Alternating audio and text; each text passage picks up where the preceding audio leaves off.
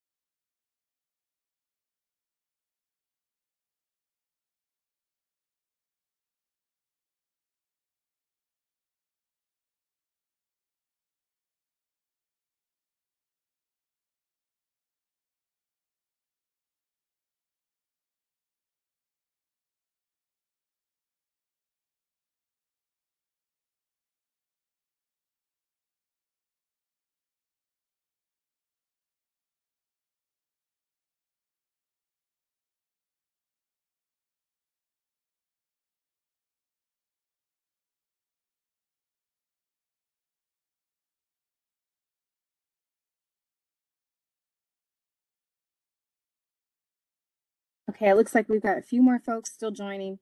I'll give us a few more minutes and I'll go ahead and get started.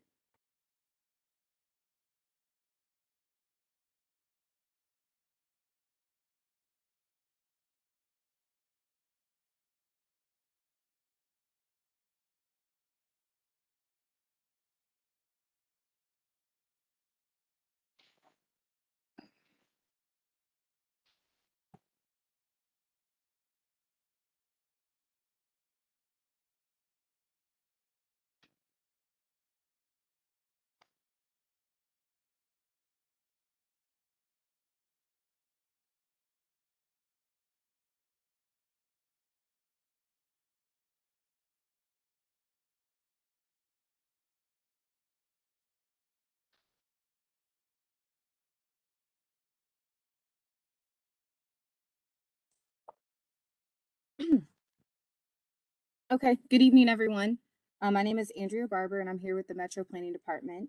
And we will be discussing tonight's meeting. We'll be discussing Porter Road and Cahal Avenue, the East Nashville Community Plan Amendment. Today is Monday, May 16th. The meeting is supposed to start at 6 p.m. If there are any questions, please place them in the chat and we will do our best to address them as we move through the presentation. Tonight with us, we have Councilmember Emily Benedict, myself, Andrea Barber, on planning staff, Miss Anita Craig, and then the applicant team, Josh Rowland from Kimley Horham and Mackenzie Trent with Trent Development Group. Councilmember Benedict, would you like to say a few words to us? Absolutely, Andrea. Thank you so much. And thank you everybody for attending this meeting.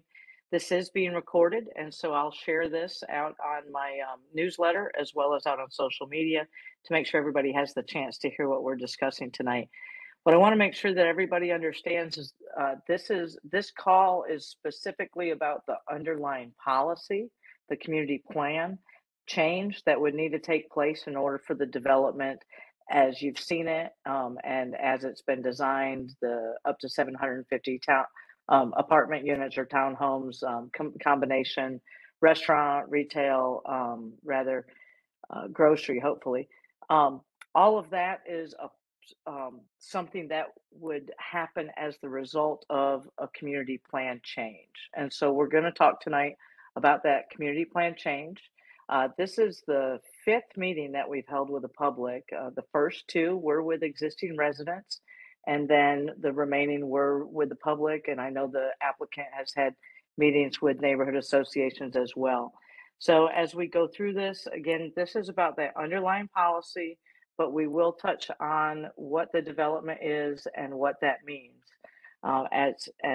As I've stated in every communication, and I want to make sure it's clear and that people loudly hear this. The existing residents who live at Berkshire Place today are of the highest priority to me. And so the developers, the Trent Development Group, and I have worked diligently to try to come up with plans and are committed to finding a way to create affordability within the new development.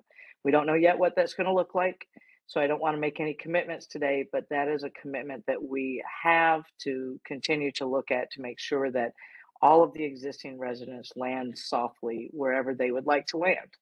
I think it's important for you, the public, to understand that I'm aware of the 119 kids that are enrolled in MNPS.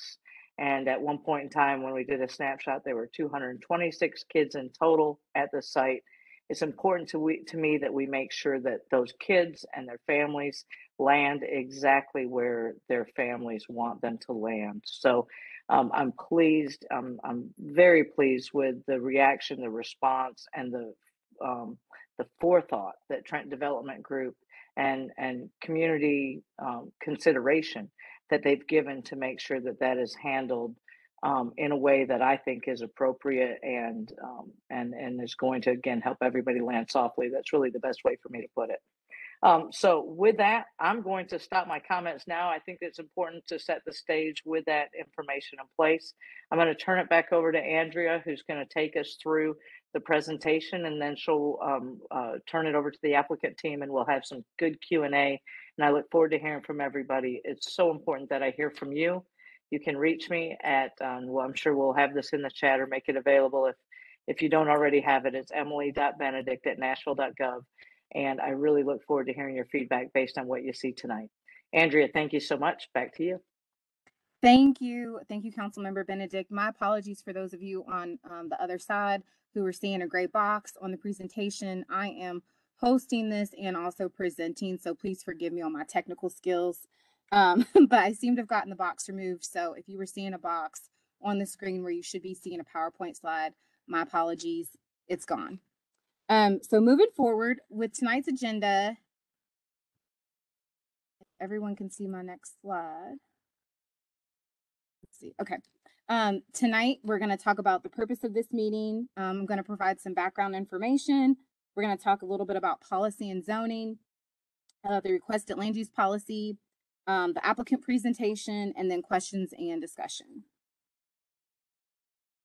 So why are we here? So the applicant wishes to change the current land use policy at the property of 1510 Branch Street and 1500 Porter Road. And so what we'll be hearing about tonight is the described proposed changes, explain the process, and then gather your feedback, and then making recommendations to the Planning Commission. So the applicant has submitted an application to the Metro Nashville Planning Department requesting to change the land use policy for the area outlined in red on the map. It's very early in the review process for this application. The Planning Department is hosting tonight's meeting in order to explain the requested changes to the East Nashville Community Plan and to provide an opportunity for the community members to ask questions, express concerns, and to let us know your thoughts.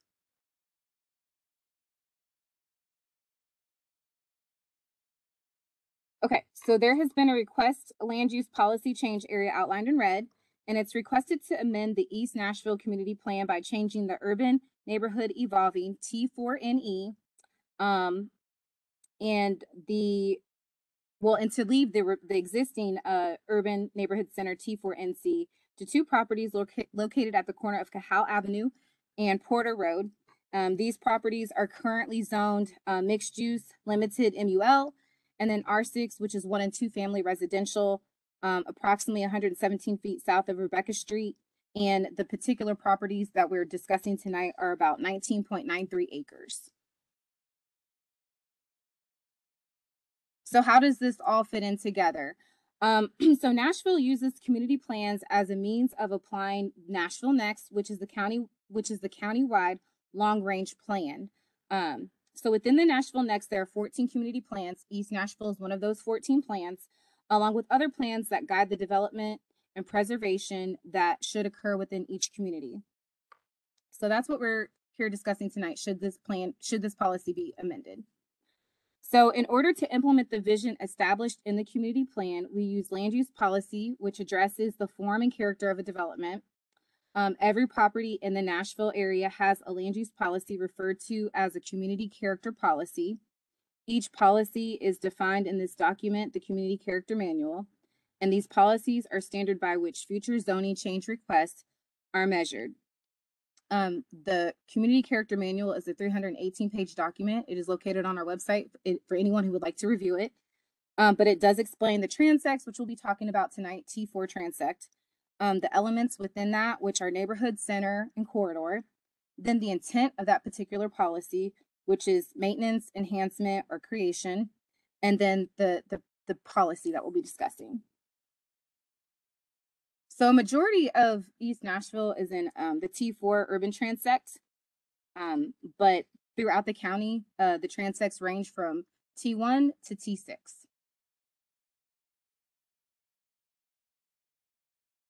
So why policy matters?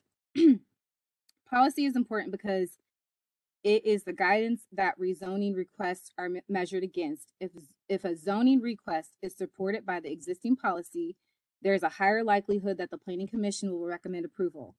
If the request is not supported by the existing policy, Planning Commission is unlikely to recommend approval. So an applicant may apply to change a policy that does not support the current zoning does not support their zoning request. So in this case, the applicant is requesting a zone change to a zone that is not supported by the existing policy. So along with the rezoning request, there's also requesting change to the policy. Many of you may be asking, what is the difference between land use policy and zoning? So like I stated before, each property in Davidson County has a policy and a zoning district. Policies provide guidance and represent the vision for an area. Applying a policy change with a plan amendment does not change the current zoning. So we're here talking about policy tonight. With this case, we see the requested area and currently zoned mixed use limited, MUL R6. The applicant has applied to change the zoning to a specific plan, SP.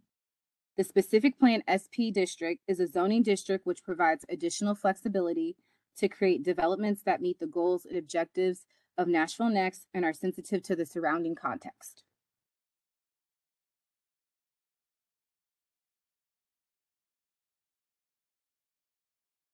So today we're looking at the existing land use policy, which is urban neighborhood center in the purple. And then the beige portion of the map is urban neighborhood evolving T4NE. And so the requested land use policy for the site is for it to be T4NC, which is shown in purple. So that purple would be extended to that entire area parcel that's outlined in red. And that is along Cahal Street and Porter Road, I'm sorry.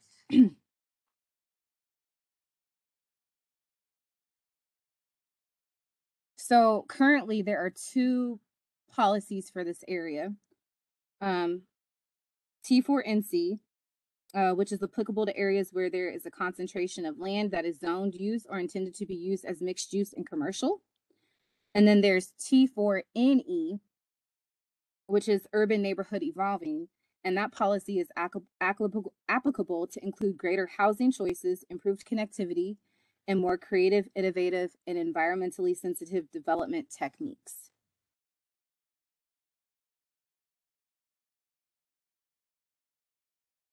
So the intent for urban neighborhood center T4NC is there are some general characteristics here. So commercial mixed use, residential and institutional land uses, services to meet the daily needs of the residents. Typically those are within 5 to 10 minute walks. Intensity generally is placed within the edges. Regularly spaced buildings built to the back edge of the sidewalk with minimal spacing. Parking behind and beside the building. Consistent use of lighting and formal landscaping. High levels of connectivity with complete street networks. So that includes sidewalks, bikeways, and existing or planned mass transit. And then clearly distinguishable boundaries identified by land uses, building types, building placement, and block structure. And so I have taken, there are a few examples of other T4 urban neighborhood centers, T4 NCs throughout Nashville that I've provided. Just a basic general location of where it is, a map, the CCM map, which is the community character manual that would show where the different NCs are located, an aerial view of these different NCs, and street view. So the first one we're looking at is at 400 Cleveland Street. This is an example of another one at 224 South 11th Street. And this is another neighborhood, urban neighborhood center, T4 NC, for those who are trying to get an idea of what that looks like. The third example, 2907 12th Avenue South. This is also another example of what T4 NC can look like. And then the fourth example is at 1898 Eastland Avenue. And again, this is another T4 NC. So with that, I'm going to turn this over to the applicant presentation. Give me just a moment to make them presenters and to get their slides loaded.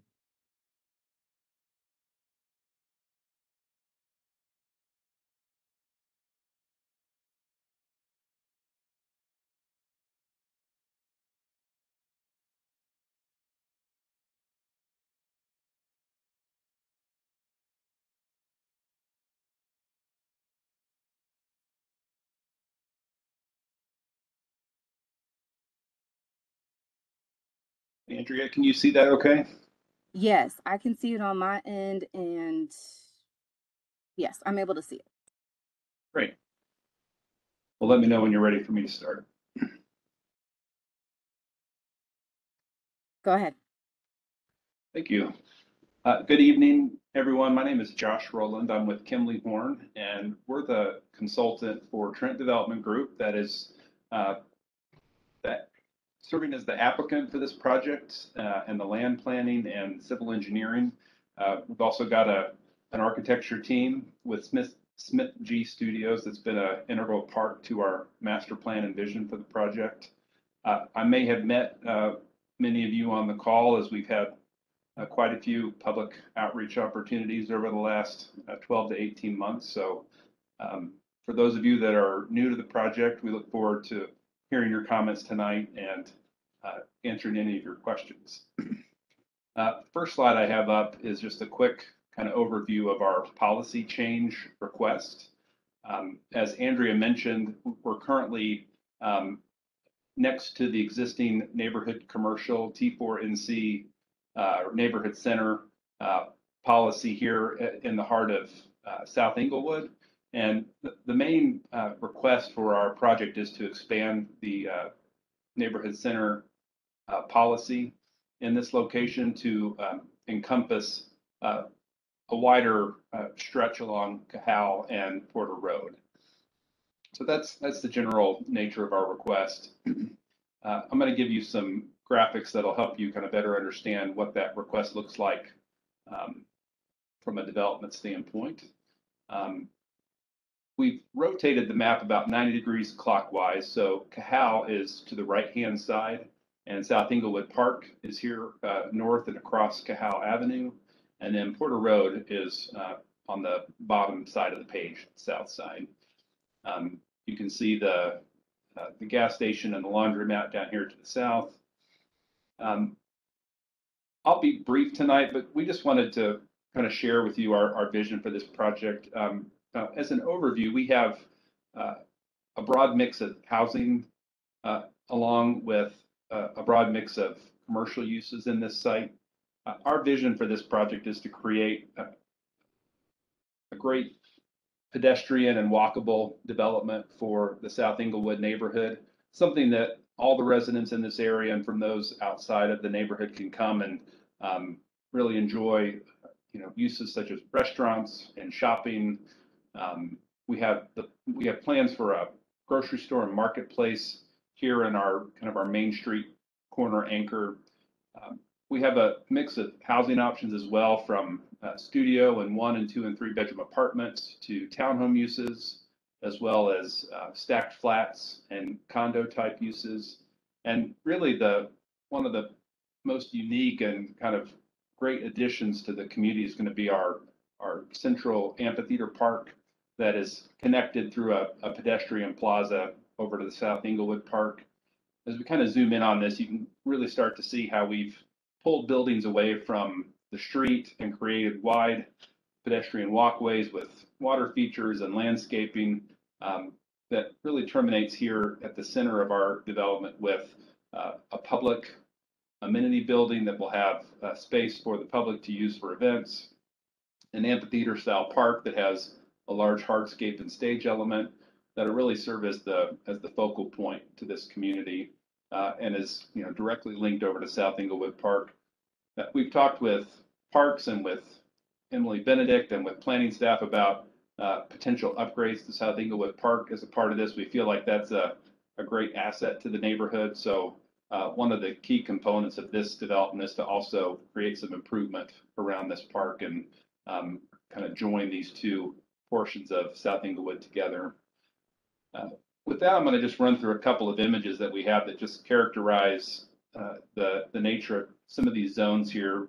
But before I show you those, I'm just going to walk through them with you real quick. We've got basically our commercial node here in the area adjacent to Cahal. We're proposing 2 restaurants and 2 mixed-use buildings that have commercial and retail below and some residential above. And then we have a main multifamily building that will have structured parking that's completely hidden and wrapped by residential units. It will also have a large courtyard space that has a publicly accessible pass-through. This building here would be around 4 to 5 floors as it steps up the hill. As you know, this is a fairly hilly site and steep, so the best way to get development in a condition like this is to put the parking in a parking structure and wrap units around that. It hides all the parking and really gives the street back to the pedestrians. We have a second multifamily building south along Porter Road that is 3 to 4 stories in height as it steps up the hill. At the corner of Porter Road and Straightway Avenue, we have 3-story townhomes. And then up along the hillside, we have our stacked flats, which are 2 and 3-story buildings with parking garages in the back. We've broken the project up into a couple of different zones. As I mentioned, the first zone on the corner at Porter and Cahal is a mixed-use building. We're planning a grocery store along our main street in this building with a mix of units and an amenitized part of the project that'll have swimming pools and amenities for the residents. That's here in Zone 1. Our Zone 2 and 3 buildings were, our Zone 2 is the mixed use and commercial area that has the restaurants. You can see that's going to have a lot of character similar to what you see around South Inglewood, with a great mix of materials and architectural styles to keep this a very unique and vibrant neighborhood. Our Zone 3 is the 3 and 4-story multifamily building that also has structured parking with units wrapped around it as it goes down Porter Road. And then Zones 4 and 5 are the townhomes, the 3-story townhomes, and our stacked flats that are up against the hill. We have a couple of images to share that show what those zones look like in 3 dimensions. But quickly, just to kind of speak to the connectivity and pedestrian-oriented nature of the project, we have a new road that we're proposing through the site along this red line that will have on-street parking and wide sidewalks and tree-lined streets. We'll be focused on creating safe zones for cyclists and pedestrians on those streets. And then we have other street connections as shown in blue, which are a slightly smaller street section, but again, will have similar characteristics to the other street, with on-street parking and tree-lined streets and wide sidewalks for pedestrians. I'm going to jump back to this document and just share a few of our images. What I had mentioned before, our focal point of the community is our town center amphitheater with our community building. This has an open community facility at the ground level with plenty of open hardscape area for a variety of uses such as jazz in the park or farmers markets or art fairs with amphitheater seating. The second image is looking south down across Cahal into the main entry of the development. We've got our mixed-use building with the marketplace on the left-hand side, and we have our restaurants and mixed-use area on the right-hand side. And down at the end of this image, you can see the community center building at the amphitheater park.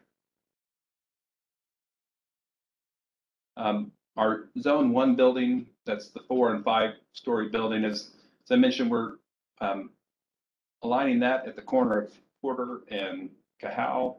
And this is kind of that transition between the Zone 1 and Zone 2 buildings where we have a pedestrian pass-through. There's also this open public courtyard in our pedestrian pass-through in the Zone 1 building as well. And then as you move south along Porter Road and get into the stacked flats in the townhome area, this image here shows that more local street that I mentioned, and it has the on-street parking, tree-lined streets, and wide pedestrian sidewalks. We've got the townhomes on the left-hand side and the stacked flats and the manor houses on the right-hand side. So that's just a kind of a brief overview of the project. I know that Mackenzie wanted to share a few words as well, and then we're interested in answering any questions or getting input from those on the call tonight. So thank you for your time. All right. Hi, everybody. I'm Mackenzie. Thank you, Josh, and Andrea and Anita and Dustin for hosting this for us today. I am with Trent Development Group. I just kind of wanted to give you a little, excuse me, a little overview of who we are and what's led us to this point and what our vision is for the project, without, of course, repeating too much of what Josh has already gone over. This is a family business. My dad has been an affordable housing developer for 35 plus years. Berkshire Place, which is the property that's currently on the Porter and Cahal site. I know that Councilmember Benedict, sorry, I'm getting distracted by your, Councilmember Benedict already talked a little bit about what we've done with that property there and the residents there. My dad, it was built in 1970. My dad bought it in 2000, did a pretty extensive rehab on it. And it is 2022, and we would like to rebuild it. It's outdated, and we build much better now. So there's lots of reasons why we didn't build it on the site. We don't want to rebuild on the site. One of them being we don't want to evict anyone. I think we're all really well aware of the lack of affordable housing in Nashville as it is. So we are very excited about where we're building the new site out in Madison, about 6 miles down the road, down Gallatin Pike, right next to the Madison Regional Park, which has just had a huge renovation a few years back. So we're very excited about the location. I won't go into too much detail about that property unless somebody has questions about it. I'm happy to talk about it all day. But essentially, we're kind of upgrading everything. We're adding more square footage, outdoor amenities, playground, a splash pad, a multi-purpose court. Probably what we're most excited about is in addition to the standard community building that you would build on a private multifamily property, we're going to double the size of it and provide a bunch of infrastructure. We partnered with a nonprofit to come in and take care of the residents. They currently have a building on Berkshire Place. They do a lot of summer camps for kids, after school care, clothing and food drives, holiday events. And they, in the past, have done some job facilitation training. One of the members of the team has extensive experience in hospitality. So with the new site, we're building a commercial kitchen where they can do some job training there, some classrooms, lots of infrastructure. There's tons of potential. We're very excited about it. All of those residents at Berkshire Place, we've talked to them a few times. They have access to us over email and phone, and they've been in touch and have a lot of questions. And generally, everybody's very excited about it. We don't expect like 100% of the people to move to Birchstone, which is the name of the new development. We assume some people will have alternative requests, and nobody's being forced to do anything. And we have a relocation team that's going to be there to provide them with their options.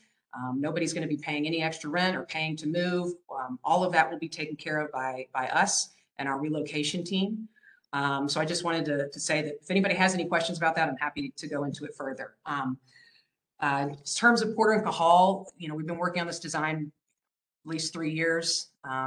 As Councilmember Benedict said, we've had a number of meetings with the neighborhood, community leaders, neighborhood associations. We've really been interested in the feedback.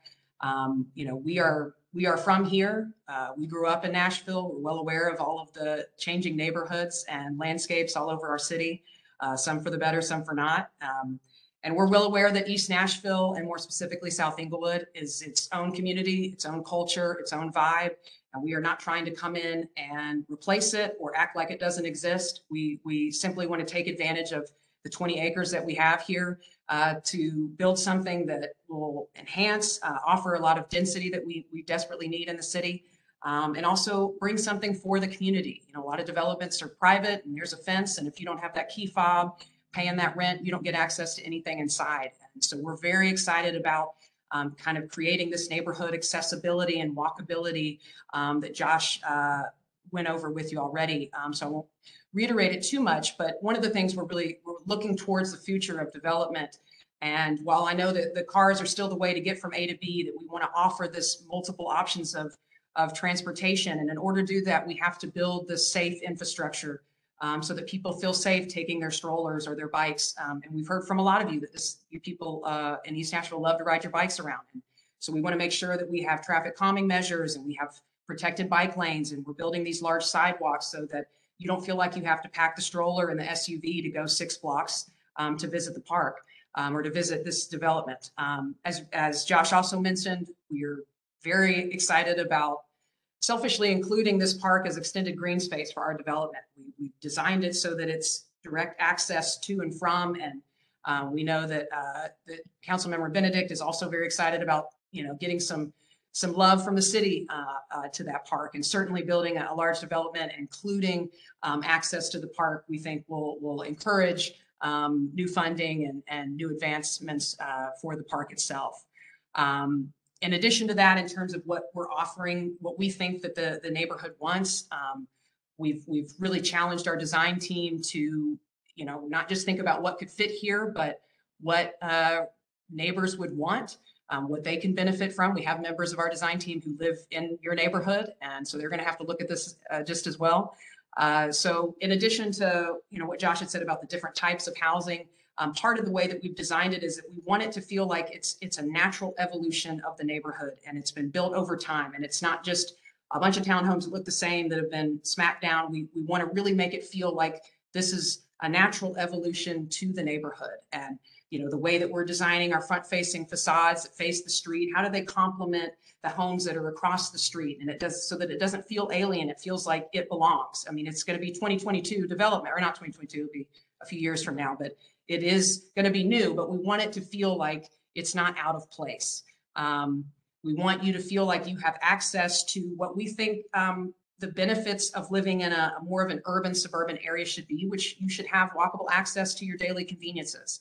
And as somebody who has lived in a large city, much larger than Nashville, one of the things I miss the most is having a local grocery store or a local convenience store that is not a Walgreens that I can walk to and get whatever I need for the day. In addition to having a coffee shop and whatever retail stores, having a couple of restaurants that can be local haunts for you guys would be great. We definitely want to push, local vendors.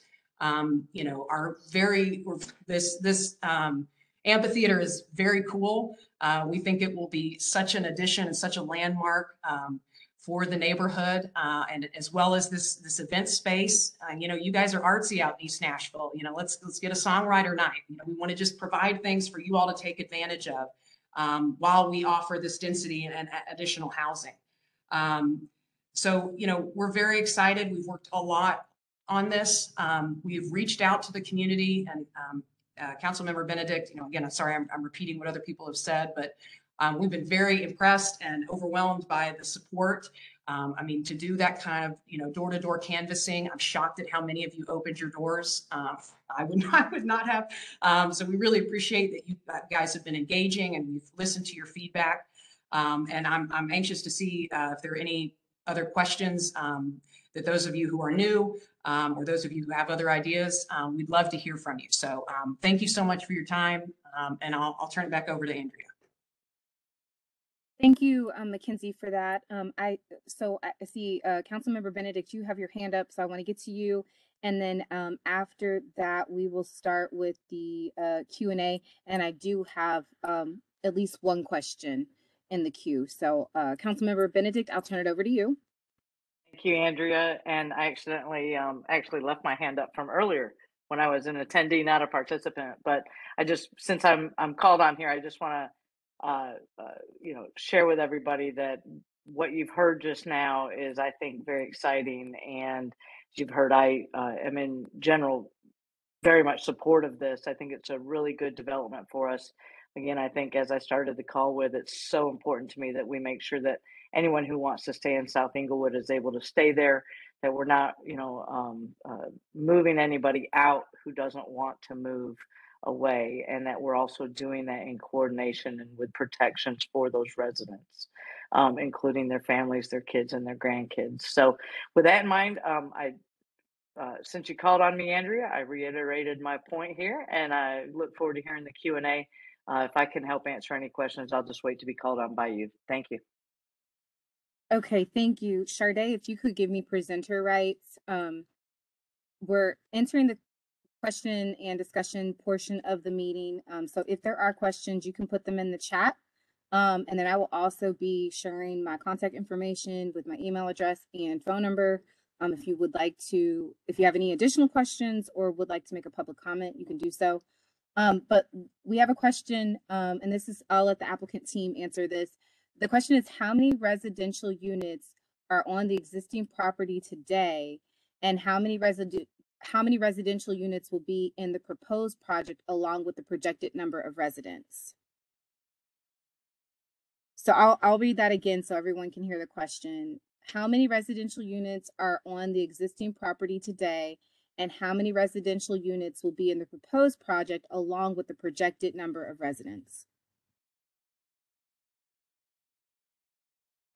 Mackenzie, can you confirm how many units you have in Berkshire Place today?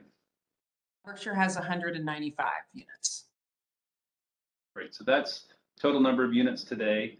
The master plan, as it's shown, is around 700 units.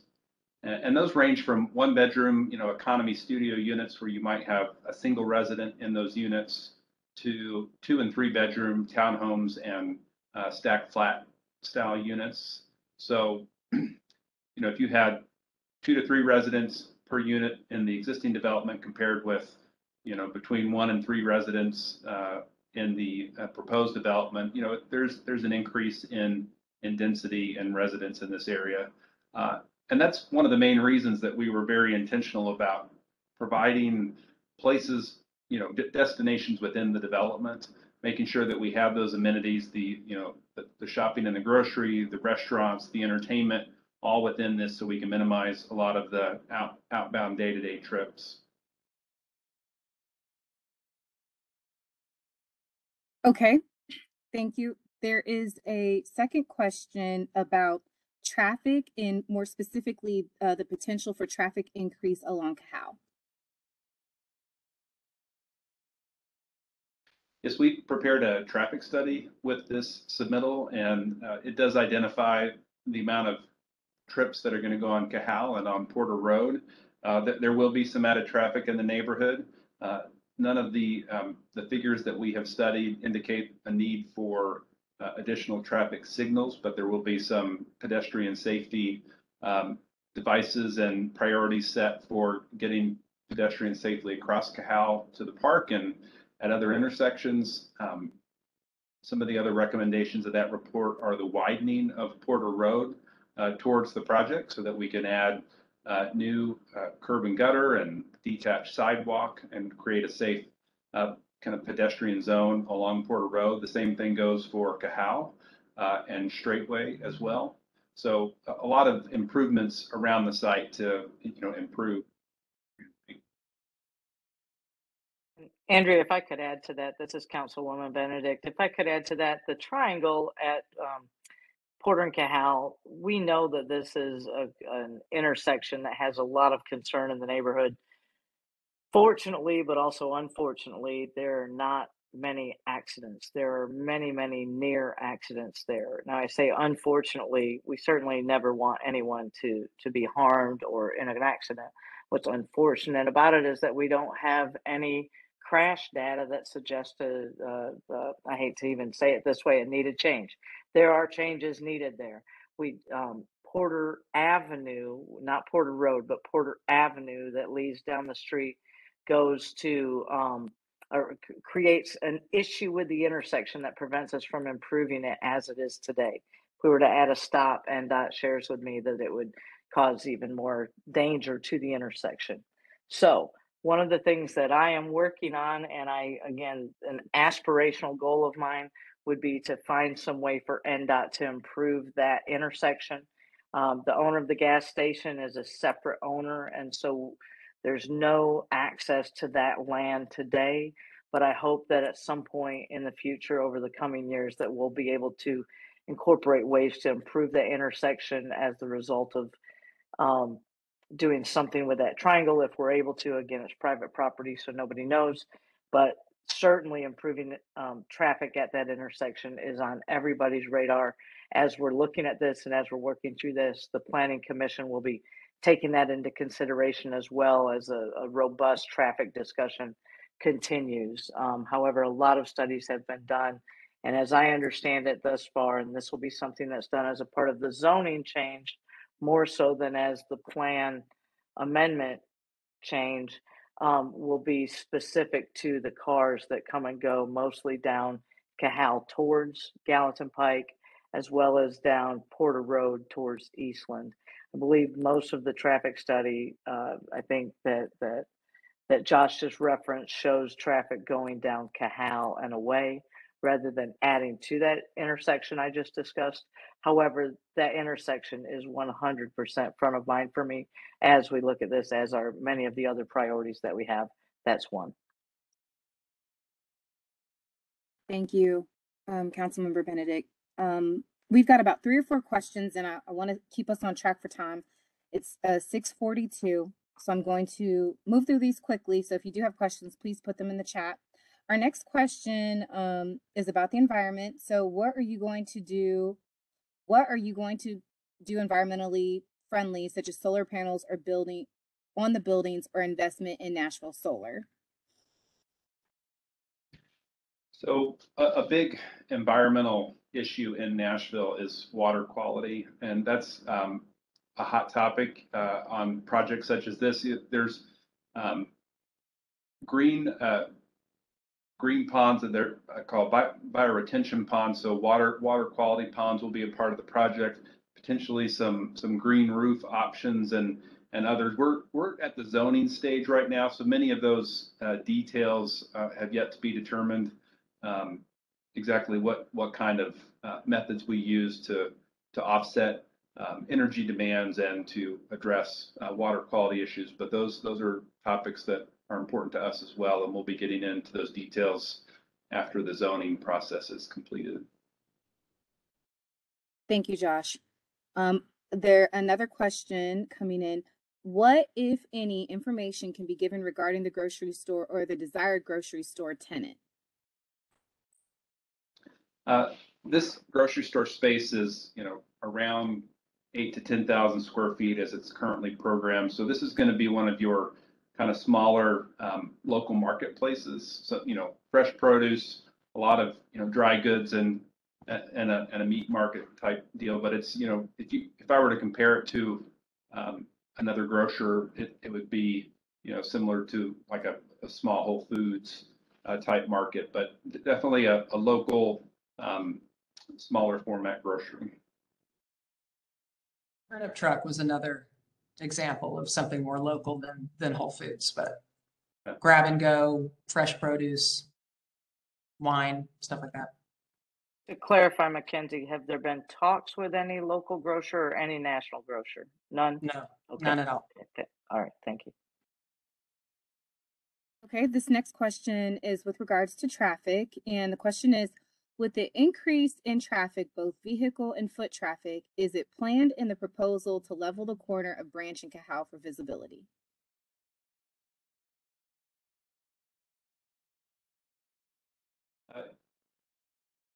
Councilmember Benedict mentioned some opportunities potentially down the road to improve this intersection.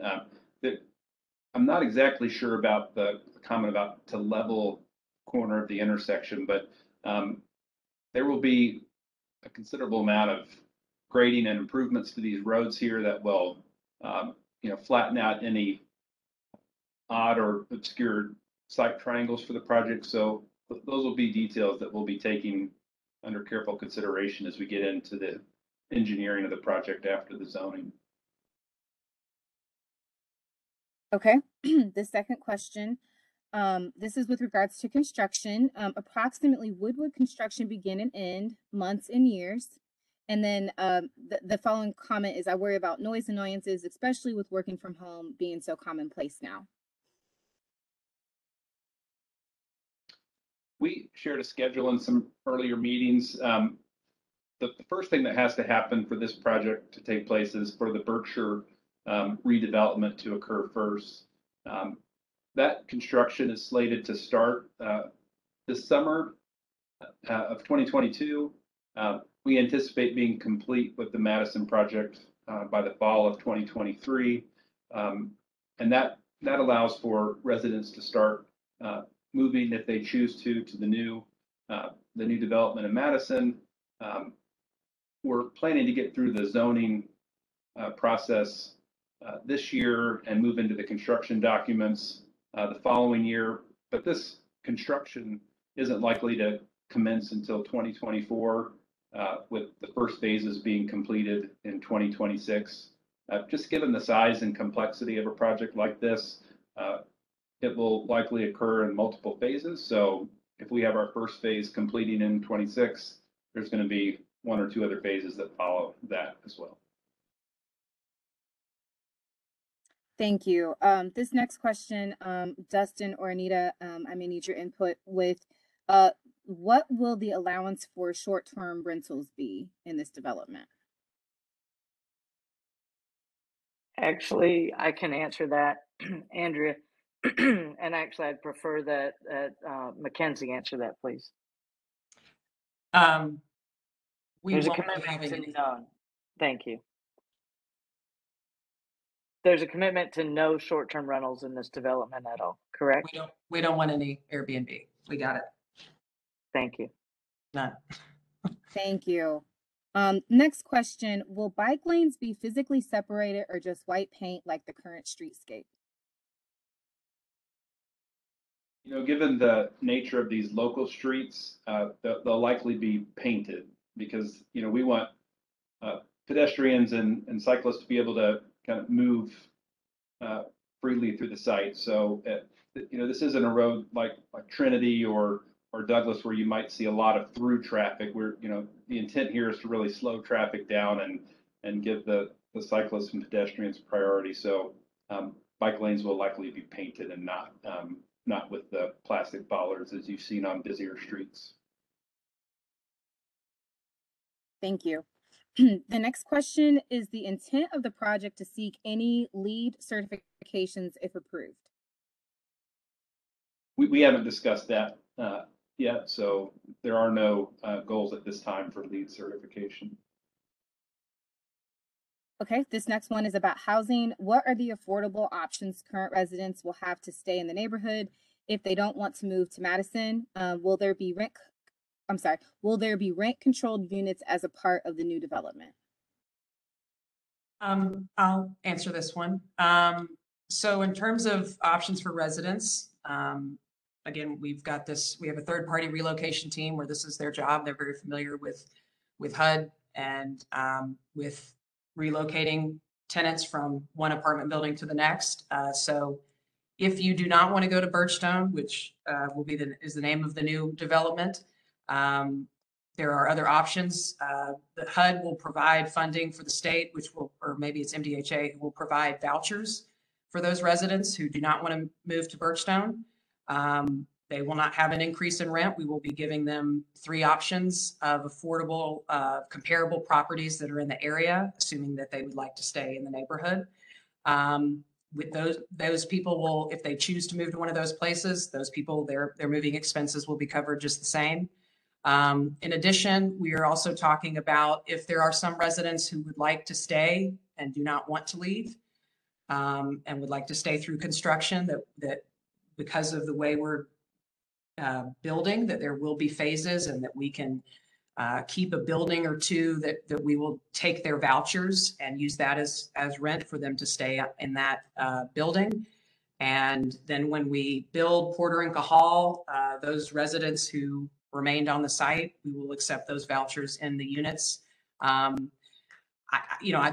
can't confirm in terms of how much affordability we will be able to provide. There is a new pilot program that just passed with City Council that we are going to aggressively pursue, that will allow for income restricted units and mixed income and market rate developments. And we are affordable housing developers, and we deeply understand the intense need for inventory in Nashville, and that it should be, affordable housing should be in an unaffordable area. It shouldn't be put out in suburbs where you can afford to buy a home, although those are valuable as well. But we think they need to be in places where people are being displaced because, a lot of us can't afford a home in Nashville anymore. So we are adamant about aggressively pursuing what options we have. We will take advantage of whatever that pilot program will allow us. It's years out. I cannot give you any numbers, but in terms of the residents who are at Berkshire, they will get to live where they want to live. We're not going to kick anybody out that wants to stay on the property. They will be living on a construction site, so we'll have to, I don't know how that's going to look, but we want to make sure that everybody has all of the options that they want, and nobody feels like they're being kicked out without options. So nobody will be paying more in rent. That's for sure. I can follow up on that. I want to reiterate that this, this is not a reiteration from what's on this call, but I've certainly said it many times in public to many different people, including on forums. This came to my attention 2 years ago, and it was leaked to the press at the time, and I immediately got a call, and they said, "This isn't right. We're not sure if we're proceeding." And so then here we go down the discussion. Well, from the very start, the very first conversation I had was, what level of affordability will be kept there? And the answer was, let's figure it out. Let's find out. We're committed to making sure. Trent Development Group owns Bellwood, immediately adjacent to this development. That development is not changing. That also is Section 8 eligible, and that's going to remain affordable going forward, as I understand it. I want to make sure that that's yes. Okay, there's a nod. Yes.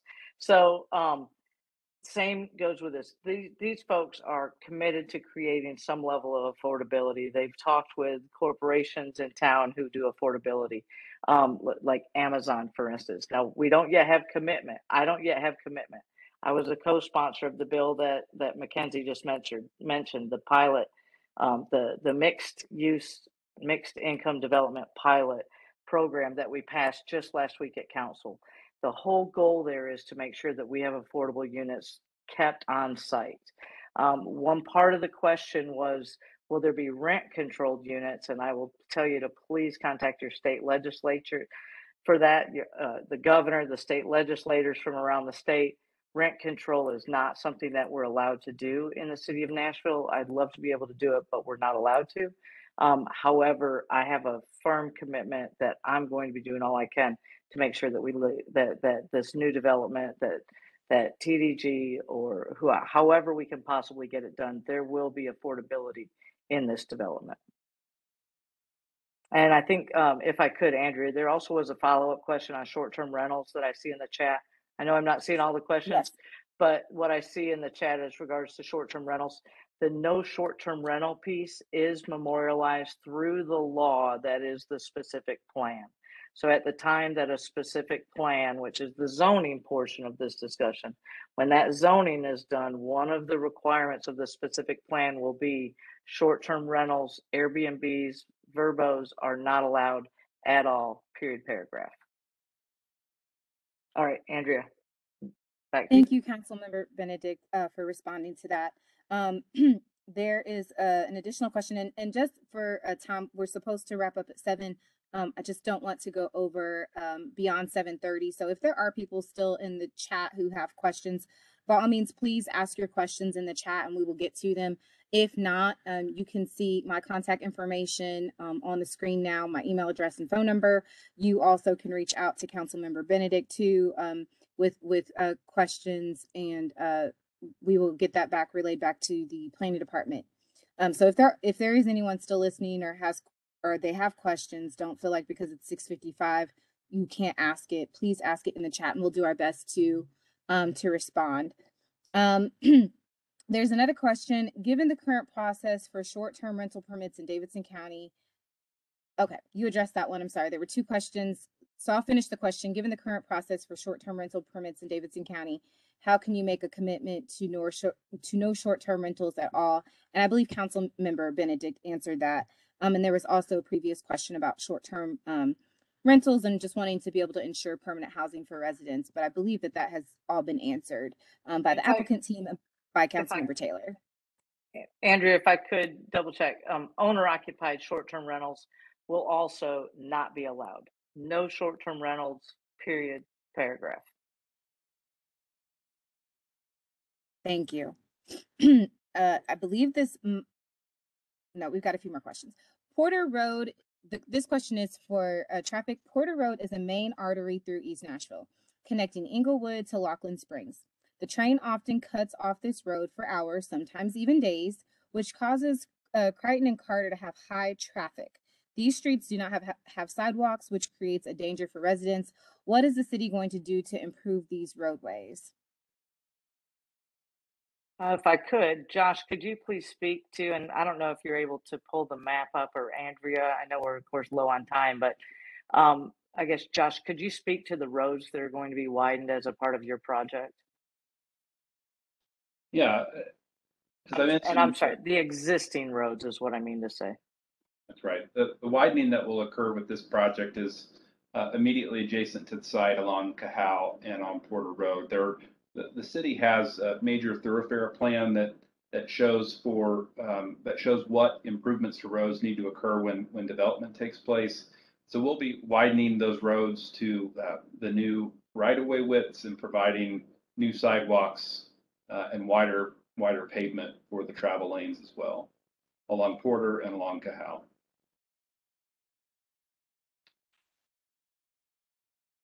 Thank you. This is a comment and a question. We live across the street on Porter and are excited about the development, amenities, and upgrades.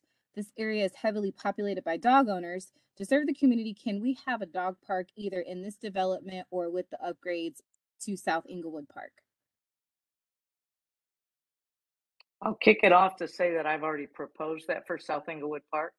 At this point, it is in the capital improvements budget, but it is not in any spending plan.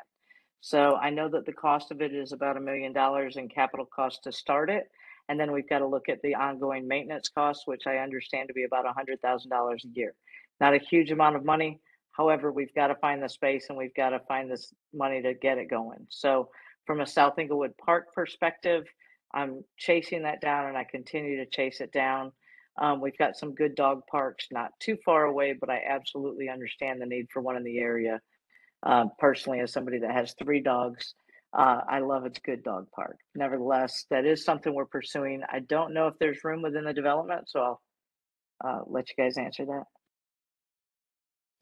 Well, and we're just getting started on some of that detailed design dialogue with Metro staff. And as we talk with Parks and Rec, I mean, that's a great suggestion about improvements to be made to South Inglewood Park. The development's committed to making improvements to the park and enhancing that for the benefit of the entire neighborhood, as well as this development. And I'm certainly aware of public-private partnerships on improvements like this that allow for some partnership and maintenance as well. So those are great ideas, and we'll continue to listen to the community as we brainstorm on how to improve the park. Okay, Josh, and to follow up with speaking about partnerships, this next question is, has the development team been approached about a community benefits agreement? And I'm not sure if Councilmember Benedict would also like to address that question. Sure, thank you. So I actually haven't spoken with anybody directly. I've been about a CBA. I have spoken with a number of organizations, and I believe I'd like either Mackenzie or Josh or somebody from that team to speak about any engagement that you've had with any of those organizations. But I've spoken with folks from a number of nonprofits in the area to make sure that we're doing all that we can to make the right investments in our community. I'm a big fan of making sure that we're using labor, for instance, that we're working and coordinating with labor unions to make sure that we're that anybody who's involved has a fair wage and a great quality of life. So that's certainly a commitment that I've been looking for.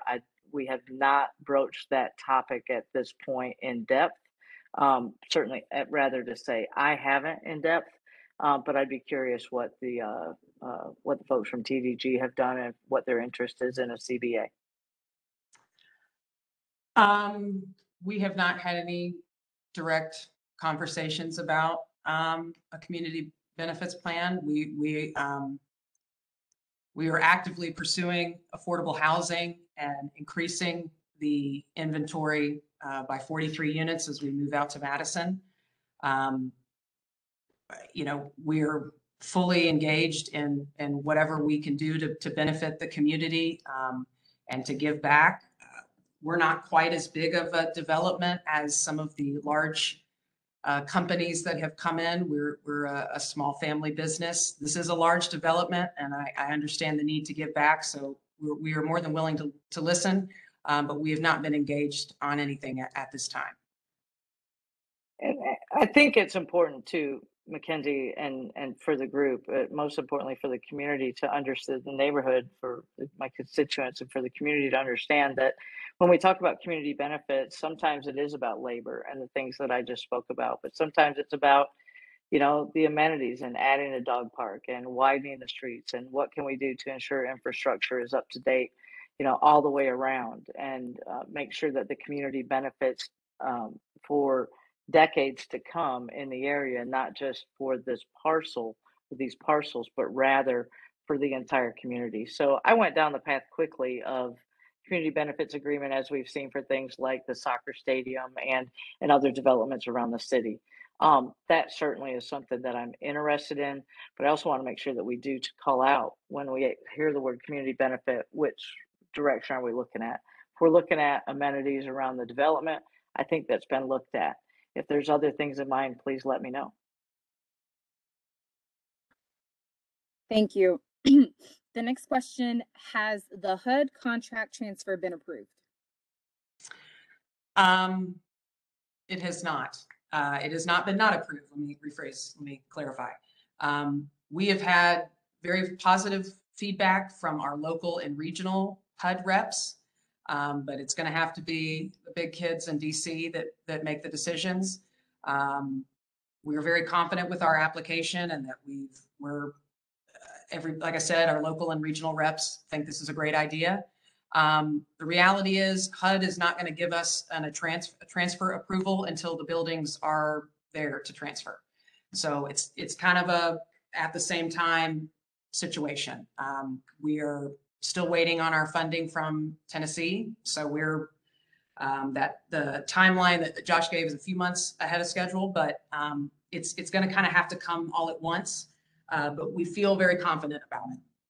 But the answer is until there are buildings in motion and things are breaking ground, HUD is not going to say, sure, go ahead when there's nothing there. So that's where we're at in that process. Okay, this next one is more of a comment, but I'm going to read it. I'm worried that the mixed use aspect will be reduced for more residential. I've been very supportive of this development, but it would be a huge disappointment if retail was removed that could benefit the neighborhood and create a more walkable neighborhood. And with that actually follows well into the next question, which is about Porter and Cahal. And this comment says, Porter and Cahal is a mess for the students who walk back home. Will this be fixed for part of what will that be fixed for part of this? So I'm assuming they're talking about a stretch of Porter and Cahal with students, and will that pedestrian connectivity be addressed? Let me speak to the mixed use component first. That's one of our most important aspects of this project, and there's a balance here. We're able to provide that mixed use component, the restaurants and the market and the retail space, because of the units that we're currently proposing, the two apartment buildings on the corner, as well as the townhomes and the stacked flats. This balance is what allows us to do the mixed use. If we had fewer units, we wouldn't be able to do the commercial. But with this balance right now, we're actually able to provide everything that we're proposing, and it's our intent to do it exactly as the plan shows. That's part of what the specific plan zoning process obligates us to. If we're successful with the rezoning, then that's the plan that we have to build. And as far as the pedestrian connectivity goes, as I mentioned, we'll be widening Porter Road to the south, as well as Cahal, and those will create safer pedestrian spaces for students and residents in the neighborhood to have sidewalks that are detached from the street, and good wide, safe sidewalks to walk on. Not to mention, as well as through the heart of the development, if folks are traversing through the project, they'll have less busy streets to walk on, as well as the other kind of pedestrian only connections through courtyards and public spaces. So I think this really broadens the amount of kind of safe pedestrian zones in and around the area. Just to add, that's the kind of feedback we would love to hear. If there's, school routes, we can't redesign the whole neighborhood, but anything we can do to add to pedestrian safety or convenience or walkability, we are very game for that. I think this is a good time to call out too that the site is actually zoned for Rosebank Elementary School, even though it is just 1,000 yards or so from Inglewood Elementary. So there are quite a few students there who are enrolled in Inglewood Elementary, but most are enrolled in Rosebank Elementary, and then they all cluster up to Lytton Middle School. But from a walkability perspective for students, that I think was inherent in the question, that the pedestrian walkability absolutely needs to be addressed. But I think it's also important for us to understand and know that the bulk of the students that live there today go to Rosebank, so that's not walkable. Nevertheless, please don't hear your councilwoman say we need to make things less walkable. We need to make everything more walkable. So I think everybody knows that that's my message loud and clear, and certainly a part of this as well. Thank you. We've gotten down to the final question again for residents who joined us.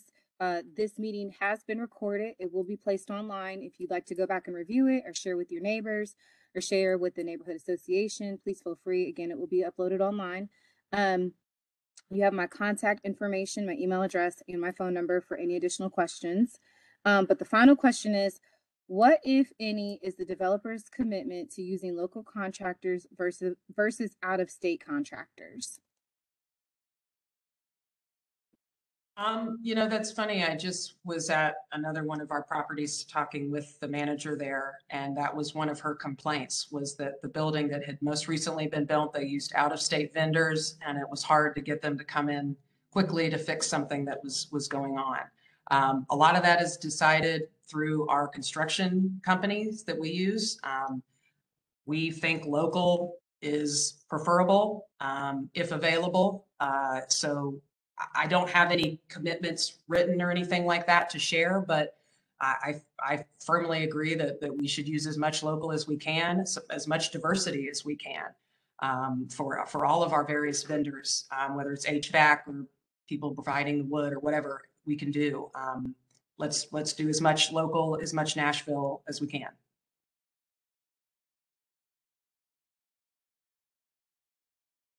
Okay, well, I believe that is it from the public with regards to any chat questions or comments that we've received in the chat this evening. Again, this will be uploaded. If you have any further questions, please don't hesitate to contact me at the planning department. Also, reach out to Council Member Benedict if there are any additional questions or comments. And with that, that concludes this meeting. Thank you, Andrea. Thank you, Thank you, Andrea. everybody. Thank y'all.